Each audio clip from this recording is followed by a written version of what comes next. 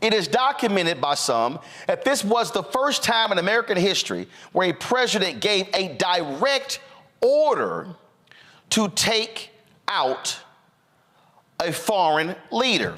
I don't believe that's the case, though. So here they are. They get their independence from Belgium. 2 months in, the CIA and others worked to kill Lumumba. Here you murder, you align with his opponents, you kill him, the country goes into chaos, leads to Mobutu becoming a dictator. Let me say it again.